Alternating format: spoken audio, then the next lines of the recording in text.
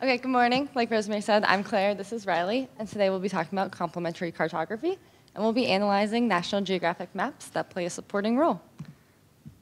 And so when we make infographics at National Geographic, often a lot of the space is devoted to the art.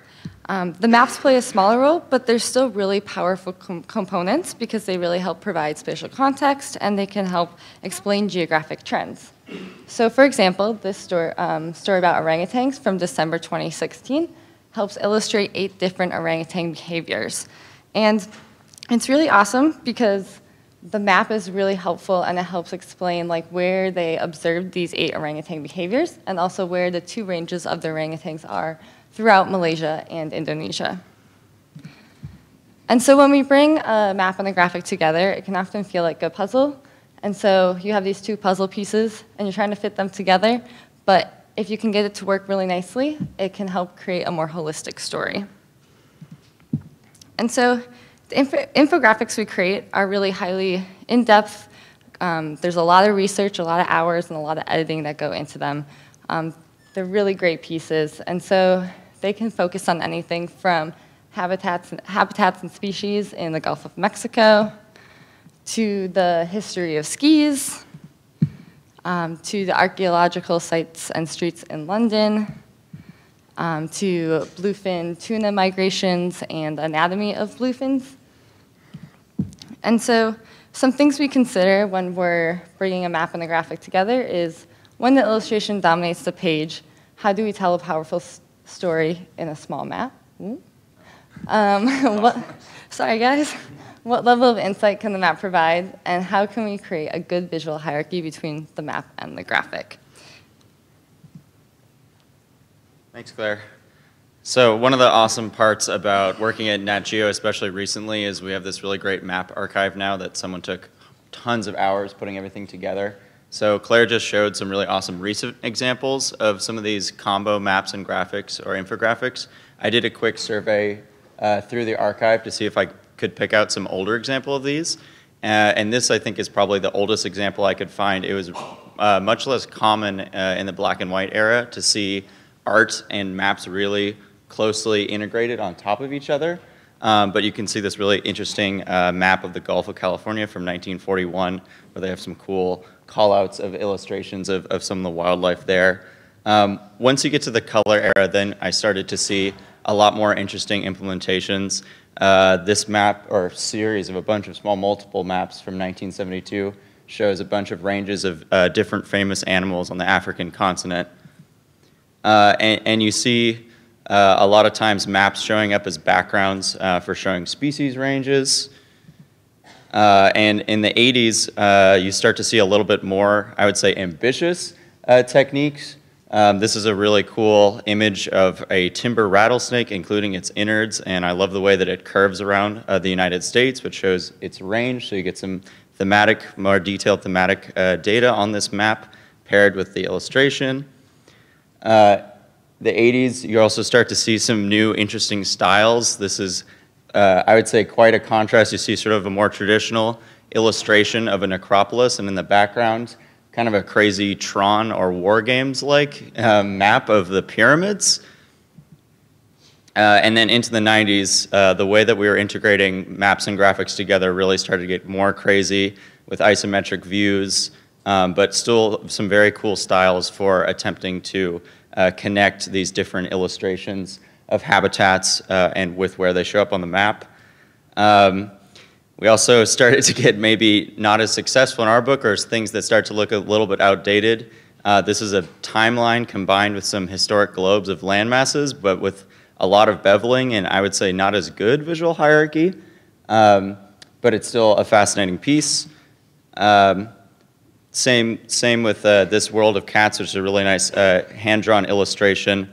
The map sort of falls off the background, so there are a lot of different attempts to do this, and it's funny, Claire mentioned how it's sort of a puzzle getting these all fit together. This one literally used puzzle pieces as a strategy to integrate maps and graphics together. This is from 2001.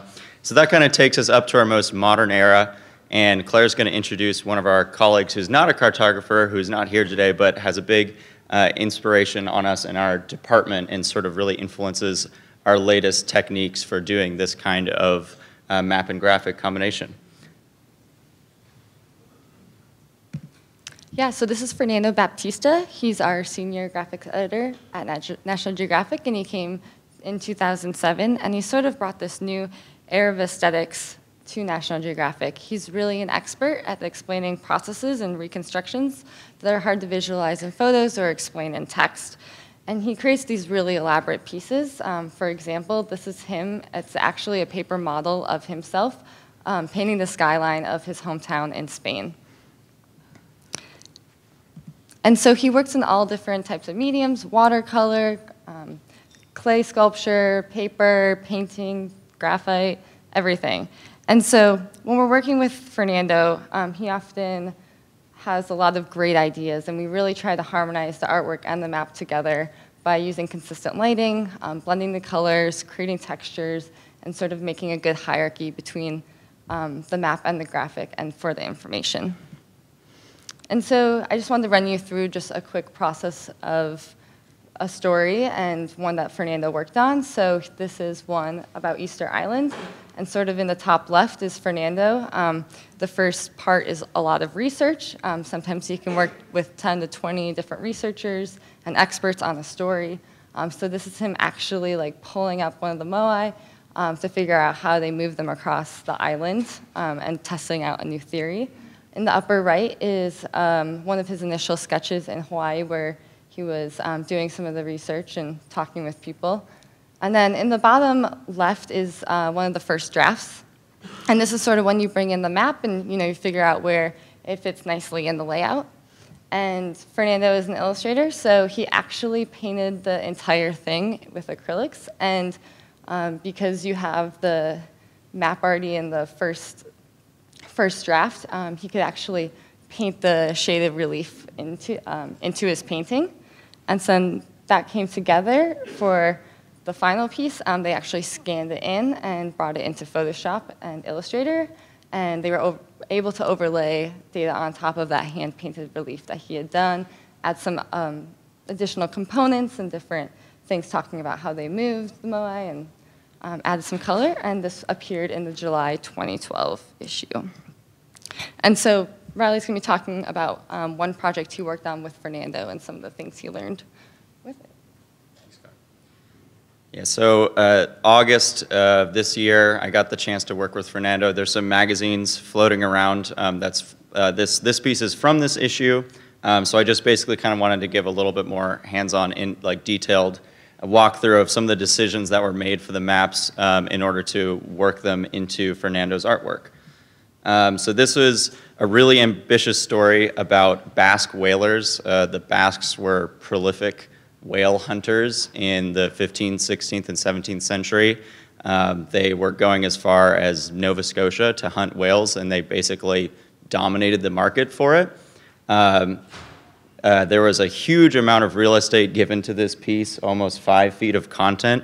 So even though this fits within the folded pages of the magazine, it was really almost the same amount of content as a poster or a supplement, which is something that Nat Geo is famous for, with an almost higher degree of difficulty, because Fernando created this very interesting walkthrough that you do with the pages. So this is your first spread, which is where they start out from in Pasaje, Spain. You flip this over to this interesting cross-section of how the cargo hold worked, and this opens up into this amazing artistic rendering of how the Basques actually hunted, and finishes with a cool cutaway of the ship and how the crew operated on it. But within all these pages, there are a bunch of graphics, and we needed some key strategies basically for trying to integrate them all together. So the 3 main things that we used on this is we had a horizontal rule, we repeated colors for key information, and as much as possible we tried to seamlessly blend the map colors with the artwork. So this horizontal rule is something that ran in between each of the pages, and it helped us because it provided a nice consistent alignment, and we were able to connect different elements in some clever ways. So here, this is a little image of a sailor. The horizontal rule connects with this eye line. On a different page, the rule represents the water surface, for this process diagram of how they were hunting whales. And on another page, it also serves as the water surface to show how the ship sank and what remains were found of it hundreds of years later. It also provided a foundation for some of the graphics that had linear information, such as a timeline, and like I mentioned, this hunting process that shows a step-by-step of how they actually hunted these whales and took them in. So because this was an early enough decision, this affected even the most basic decisions that I ended up making about putting some maps into this. I tried out an equidistant azimuthal projection. I also looked at Mercator, which actually made some sense because that's one commonly used for sailing and navigation. But I ended up going with this equidistant conic, and that was mainly decided in order to work with this rule. I liked the way that with its circular shape, I could center the meridian on 90 degrees, which is more or less where Pasajes is, their origin, and then the map curved around and up and behind the rule, which I thought was a nice touch because that was the unexplored new world. And it helped create more of a seamless flow to it, and I thought it had a cool look. The line also provided us some movement towards an inset map, and a very tiny detail, but something I really liked is this little latitude tick. I was able to just align it right with the line and try to integrate it, even the most minute detail. Color is always really crucial on these maps. It's one of the things that gets iterated on the most. Fernando created this little illustration of the whale blubber, which kind of has this weird orange color, and we ended up repeating it throughout the piece, basically to represent information that had to do with what was most important to the Basque whalers, which was getting this whale blubber, which is what they would process, into oil.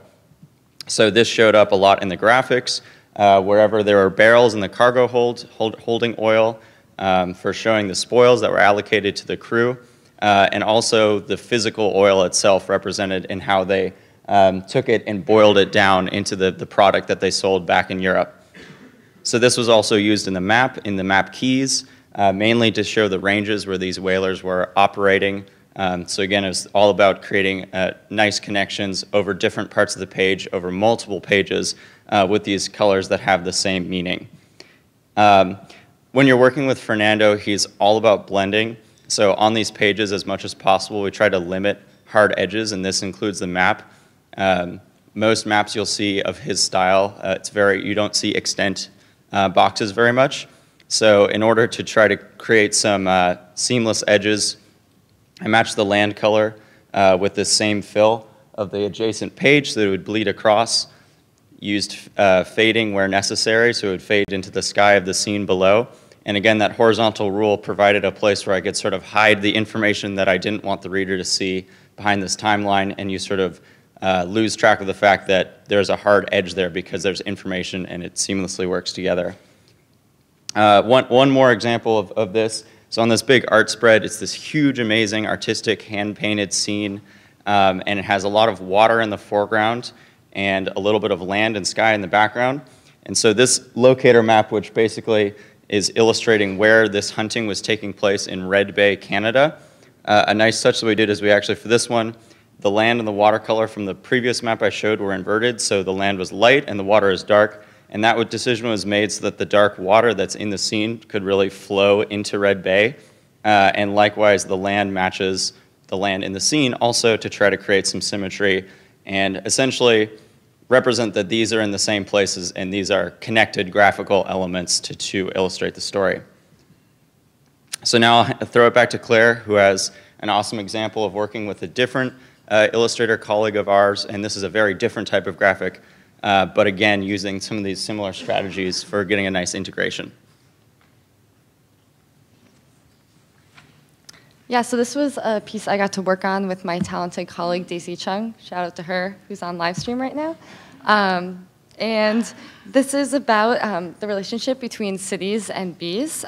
City beehives are actually healthier and doing better and more successful. They're more successful than beehives in rural areas. And so scientists are taking samples from these city centers and they're analyzing the honey and they're figuring out which plants bees like to forage on. And so we're illustrating the top 3 plants, and then we're also showing these 6 different cities and the green space that's within these cities. So like any project, collaboration is really key. And so when we were trying to figure out how we want to harmonize the artwork and the maps together, we decided to visualize the maps in a 3D perspective, create line work in Illustrator, and then trace over it by hand, and then also use a consistent watercolor style throughout the piece. And so one of our original ideas was to show the trees sort of growing from the land and from these cities, and we didn't really want just the map and the artwork to sit next to one another, and we also didn't want like just a locator map and pointing out where these cities were across the United States.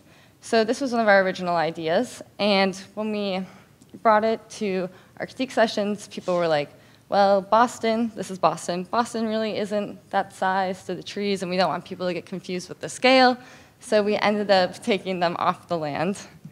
We also tried some hex bins. We thought it would be really cool to sort of mimic this like honeycomb shape, but all of our cities are different sizes, and so it would have been really hard to illustrate that across the graphic.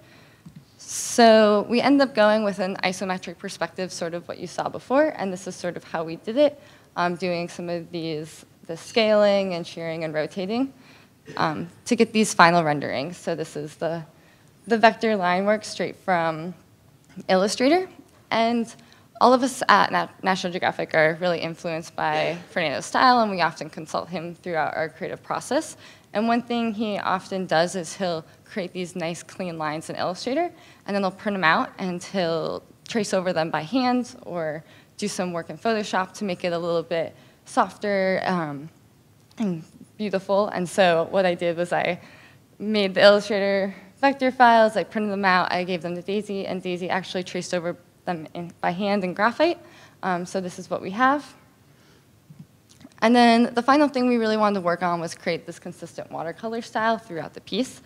So we add some hue and saturation to the cities, and then I also wanted to mimic the light green, beautiful artwork into the cities, so adding some textures, some inner glows to the green space, and then also to help blend the plants with the cities, we added some extra watercolor texture behind.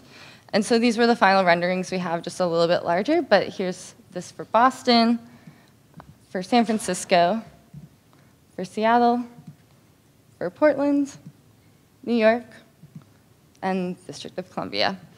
And we just want to say thank you, and we really hope that this presentation can help inspire you guys to bring maps and artwork together and have them working awesome. Yeah.